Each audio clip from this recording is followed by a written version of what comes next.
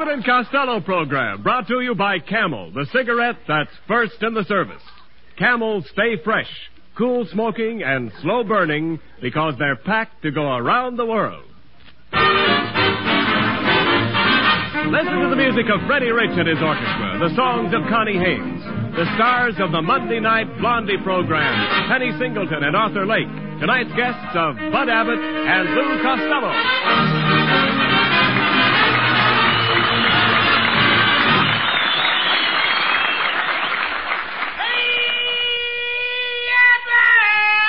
Oh, there you are, Costello.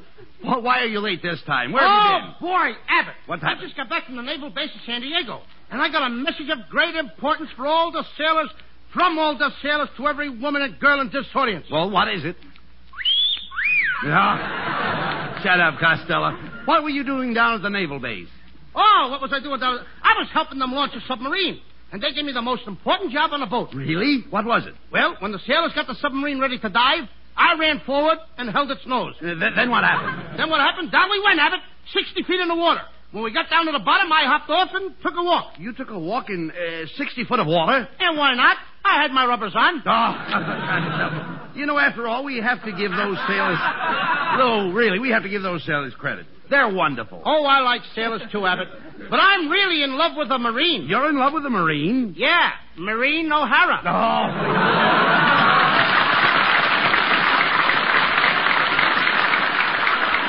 Look, talk sense, Costello. Between you and me, love is silly. Between you and me, love would be ridiculous. Oh, you don't even appeal to all right, never mind all of this. Listen, we've got important work to do. The government has started a national waste paper drive. And as mayor of Sherman Oaks, I mean to collect every scrap of paper in this town. Good. I gave all my paper, Abbott. I even ripped the paper off walls.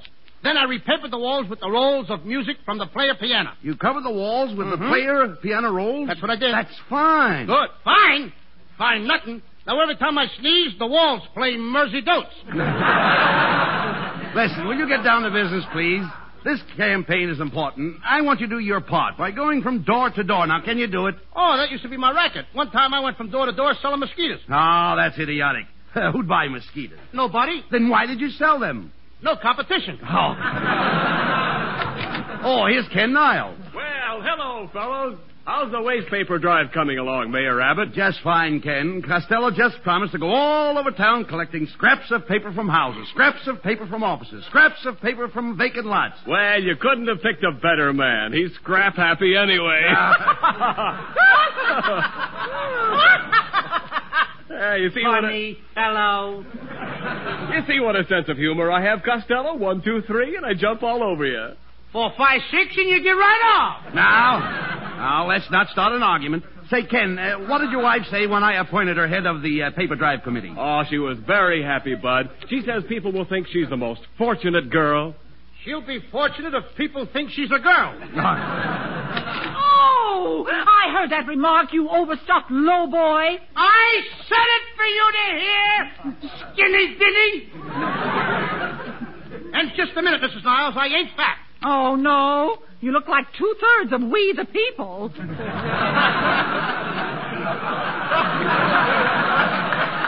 Costello, you should treat Mrs. Niles with respect. She has character. Look how high she carries her head. She's had her face lifted so many times, it's a wonder she can stay on the ground. Oh, Costello, I never had my face lifted. Of course, I have used facelift lotion. Oh, you have used facelift lotion? Yes. Well, I once used that same lotion on a horse. Did it lift the horse's face? I don't know. We can't get him down off the chandelier. Come in. Bonds and bombs will beat the Axis, so be sure to pay your income taxes. Save your old tin cans, your iron and lead, and give it all your waste paper to Dagwood Bumstead. Ha! Costello, it's Dagwood. Where's Blondie, Dagwood? Oh, she's out in the car. Wait a minute, I'll call her. Blondie!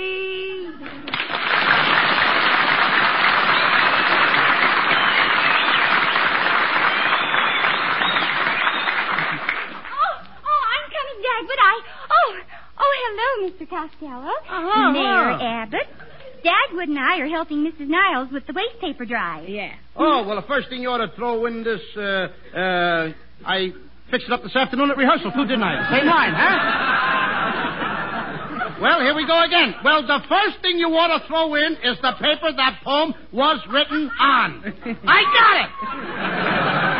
Hey, Dagwood, did you make up that poem yourself, or did some other jerk help you? Oh, no, I made it up myself. You had nothing to do with it. Just a minute, Deadwood. Deadwood? Driftwood? No. My name's Dagwood.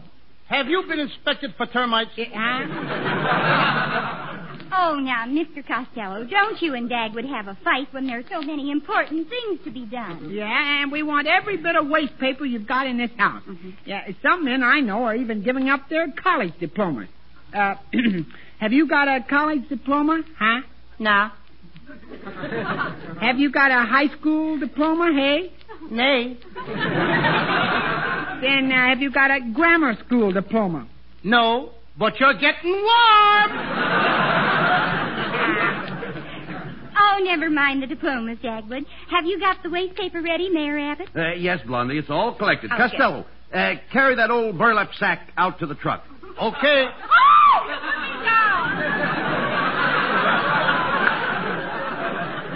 You know, you always fool me, Mrs. Niles. I mean, the way you fold yourself over. Thanks for your help, everybody. Now, Dagwood, you gather up those loose papers and hurry. We've got lots of stuff to make. Yeah. Well, you're doing a wonderful job, Blondie. Thanks. And you keep up the good work, Dagwood. Oh, don't worry, Mayor Abbott. Dagwood will work his head to the bone for you. Yeah. Well, come on, Dagwood, hurry up. Yeah, well, I gotta get going.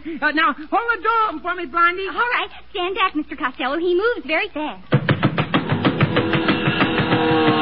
Come on.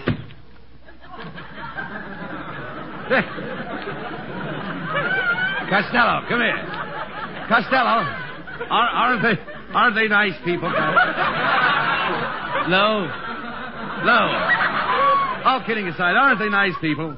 Costello, why don't you answer me? Wait till I stop spinning! Well, come on, Costello. We've got to get down to the studio for our broadcast. By the way, where's our script for tonight? I got it right here. And, hey, Abbott. Abbott! What's the matter? The script is gone. Why, it was right here a minute ago. Hey, do you suppose they took it with the waste paper? That's it, Abbott. They took it. We got to catch that dogwood bedspread or whatever the guy's name is. Out of my way, Abbott! I move very fast. Here I come.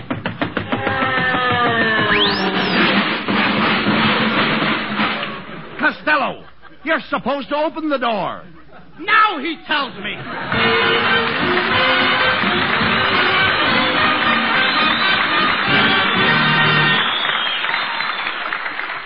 West of the Ivory Coast and the Gold Coast is the independent African nation of Liberia, now host to United States Army and Navy men.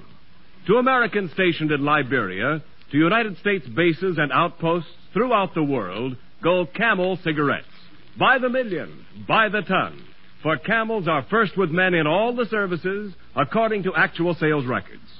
Whether Camel cigarettes go to West Africa or to you, they stay fresh, cool smoking, and slow burning, because Camels are packed to go around the world. Yes, you can be sure Camel cigarettes are fresh.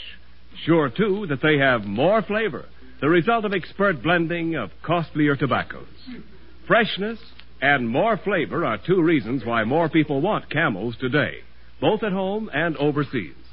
If your store is sold out, remember, Camel cigarettes are worth asking for again. C-A-M-E-L-S. Camel cigarettes. Camel's standard of costlier tobaccos is the same for soldier, for civilian, anywhere in the world.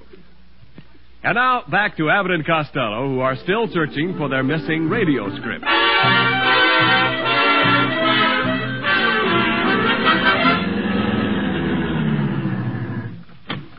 Come on, Costello. We've got to find our radio script. Abbott, are you sure this is Dagwood's home? Certainly. And are they classy? Look, they've got their names painted in gold on the mailbox. That's nothing. You should see my house. I got the Costello coat of arms painted on the front door. What's the Costello coat of arms? 2 sheriffs jumping up and down on a second mortgage. Oh, go ahead. Knock on the door. Oh, it's Blondie's little boy, Alexander. Hello, Alexander. Oh, how do you do, gentlemen? Come right in. Pull up a chair and sit down. Thank you, Alexander. We're Abbott and Costello. Oh, well, in that case, I'd better open the window. Oh, you're a cute kid, ain't you, kid? I must invite you over to the house to play with some of my old... It has to come out one way or another.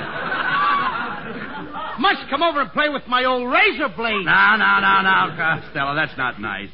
Look, Alexander, we're looking for your mother and father. They've got our radio script. Do you know where they are? I ain't saying yes, and I ain't saying no. Well, what are you saying? I ain't saying. He ain't saying. How old are you, Alexander? 9. You're going to reach 10 the hard way. Say, Costello, look out the window. There's Dagwood and Blondie going into that house across the street. Come on, we've got to get that radio script. Yeah, step aside, Alexander. I move pretty fast. Out of the way, Alexander. He's coming through.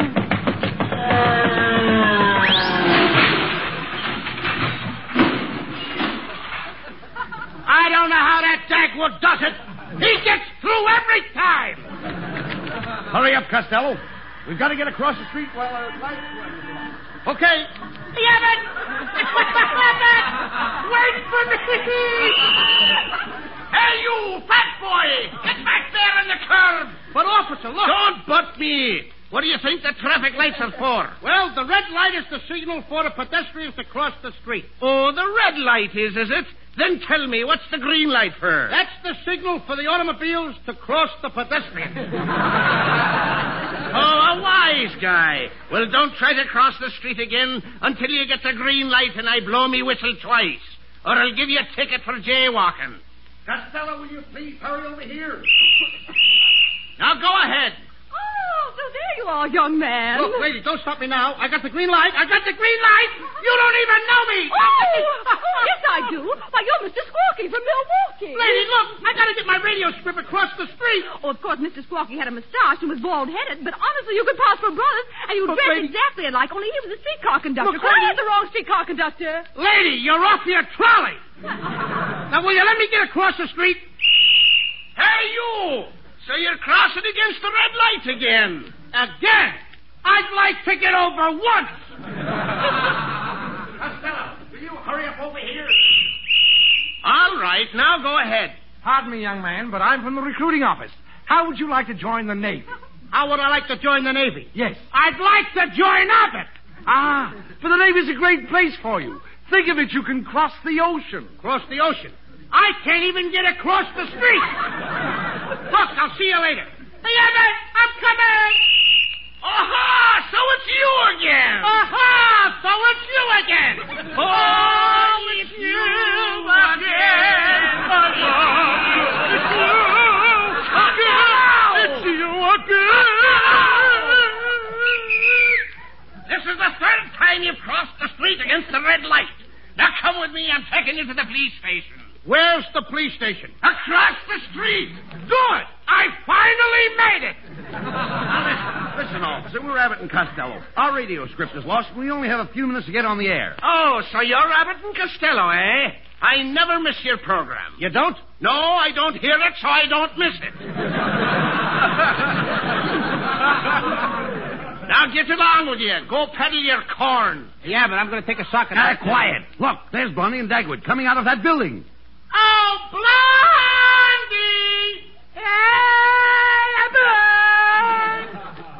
Thief! Imposter!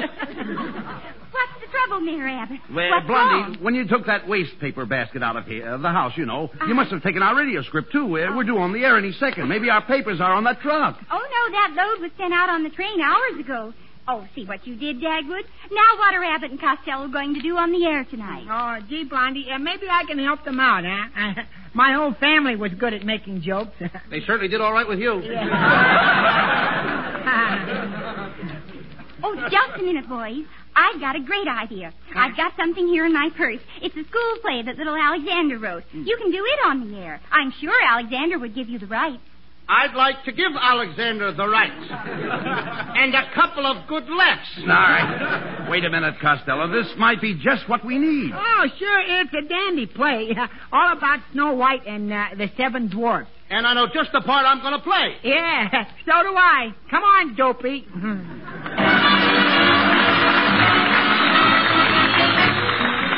Here here's little Connie Haynes to sing the novel new rhythmic hit, Take It Easy. Take it easy, take it easy. Don't you know it's more romantic when a dance is slow? Take it easy, take it easy. What's the good of feeling high when all the lights are low? Take it easy, take it easy. We've got lots of time ahead of us, the night is young. Take it easy, take it easy. Don't you know this music should be swayed instead of swung? Take your time, dance it with ease. Take your time, slow if you please. It's a moment tender, now the spell is cast.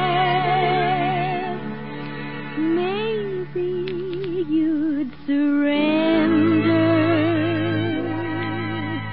but you move too fast. Take it easy. Yes, I know I'm not supposed to make a run, but jump. Take it easy, take it easy. If I don't, I fear that our romance will hit a bump. Take it easy, take it easy. Yes, I know it's time for romance when the music's sweet. Take it easy, take it easy. I should really try to make my heart control my feet.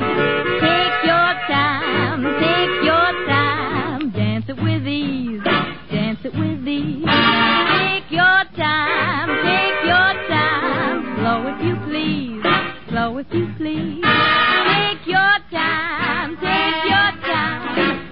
been talking about taking my time, but I've changed my mind, and baby, don't wanna take my time.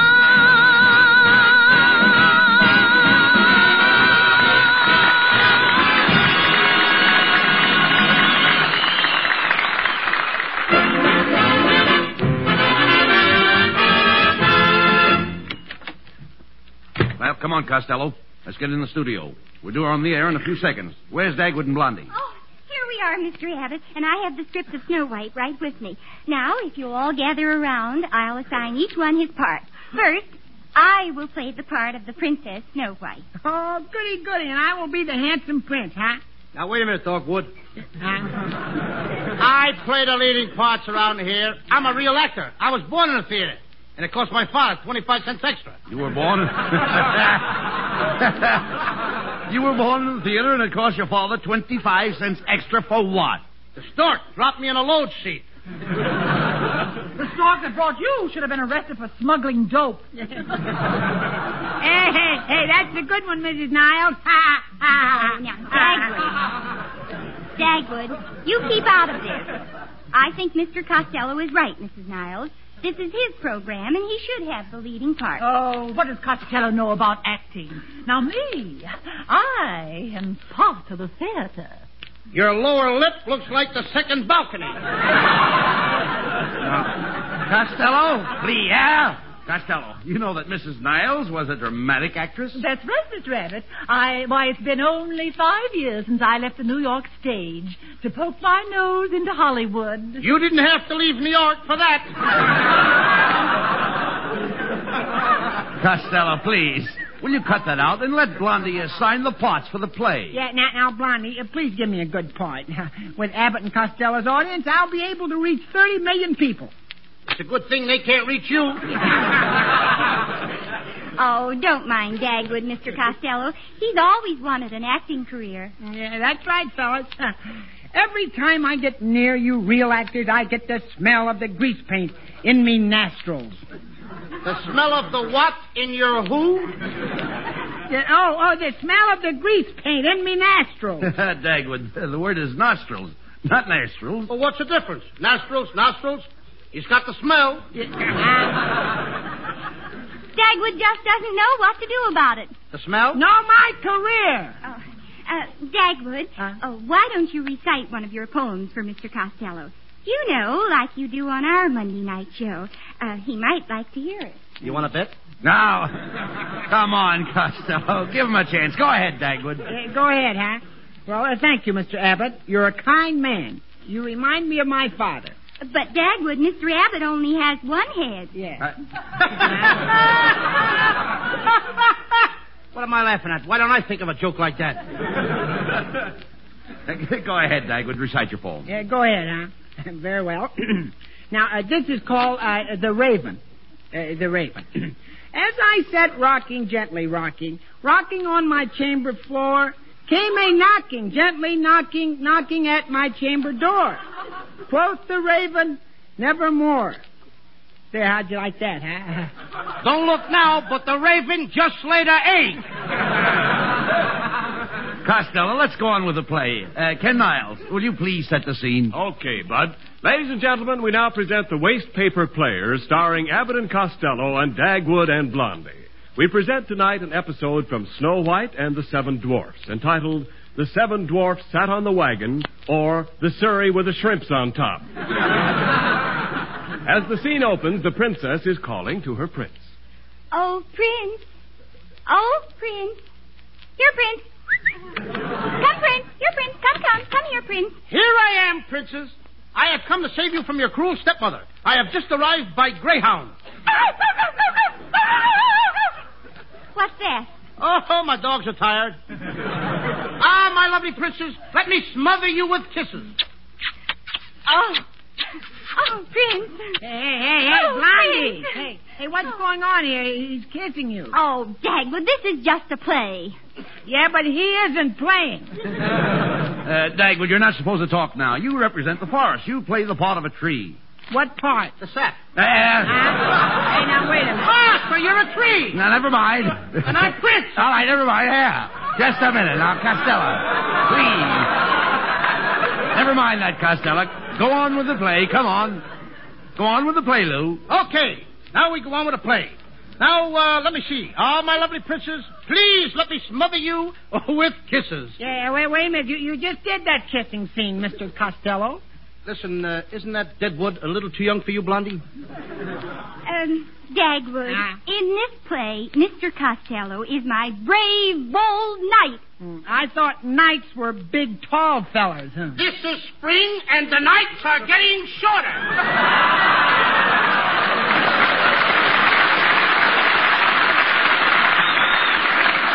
Costello, will you please read your next line?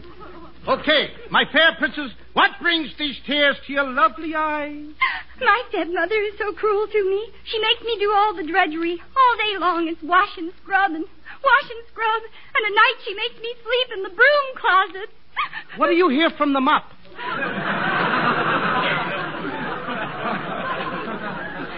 Oh, woe is me. All I do is work. I work my fingers to the bone, and what have I got to show for it? Bony fingers. Hark! Princess, look, the queen. Your wicked stepmother approaches. But how did she get across the moat? She must have caught the guard with his bridges down.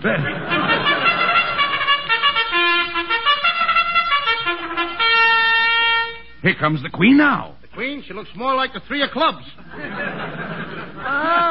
Good morning, my little princess. I have brought you a nice red apple.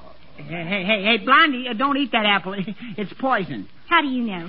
I'm reading on the next page. Ha. Costello, don't let the princess eat the apple. You must save her. Here, Snow White, give me that apple. I'll make the ugly queen eat it herself. Open your mouth, queen. Oh, you silly baboon. This is me over here. You're feeding the apple to my horse. The teeth fooled me. My brave prince. You have saved me from the poison apple. How can I ever repay you? Come into my arms and let me smother you with kisses. Hey, wait a minute. There's too much kissing going on here. Hey, Blondie. Hey. I don't like I'm sunk, brother. Hey, Blondie, I don't like this play. Come on. I do. Yeah, I'll go on home, Dagwood. I'll see you next Monday night. Hey. Woo! Hey, come on, let's go home, Blondie. I'm getting hungry. Oh, what a spot for the poison apple. Here, Deadwood.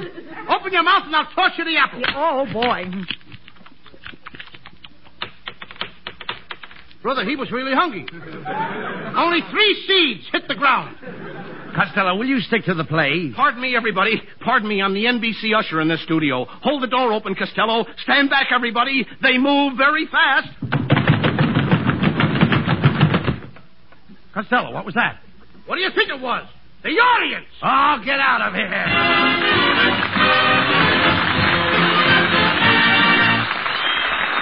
Abbott and Costello will be back in just a moment. Thanks to the Yanks of the Week. Tonight we salute Second Lieutenant Paul M. Kerner of Pontiac, Illinois, who led 22 Americans in 4 of our tanks against a German-held town on the casino front. After smashing a German self-propelled gun and a tank, Lieutenant Kerner and his men attacked fortified houses, taking 30 prisoners. Then, sending some men back with the prisoners, the young lieutenant and 10 other men, using tanks and bazookas, took the town, capturing about 50 more German prisoners, including a whole battalion staff. In honor of you and your men, Lieutenant Paul M. Kerner, the makers of Camels are sending to our soldiers overseas 300,000 Camel cigarettes.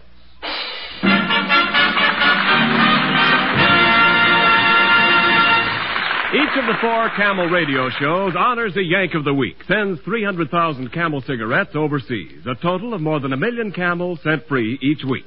In this country, the traveling Camel caravans have thanked audiences of more than 3.5 million Yanks with free shows and free Camels. Camel broadcasts go out to the United States 4 times a week, a shortwave to our men overseas and to South America. Listen tomorrow to Gary Moore and Jimmy Durante. Saturday to Bob Hawke in Thanks to the Yanks. Monday to Blondie. And next Thursday to Abbott and Costello with their guests Alan Hale and Sally Eilers. And now here's Abbott and Costello with the final word. Thanks, Ken. Well, Blondie and Dagwood, thanks very much for being with us tonight. Hey, Dagwood, I listen to your program every Monday night, and I'd like to know how you get through those doors without crashing. Oh, there's nothing to it, Mr. Costello. Dagwood, take his hand and show him. Okay, here we go. Hold the door open, Blondie. Okay. We're moving fast. Come on. Gee, they made it. I don't see them. Dagwood, Costello, where are you? We're down here. Who left the cover off this manhole? Good night, folks. Tune in next week for another great Abbott and Costello show with special guests Mr. Alan Hale and the Sally Eilers. And remember, get Camels for more flavor. If you're looking for a cigarette that won't go flat no matter how many you smoke, get Camels for more flavor. This is Ken Niles wishing you a very pleasant good night from Hollywood.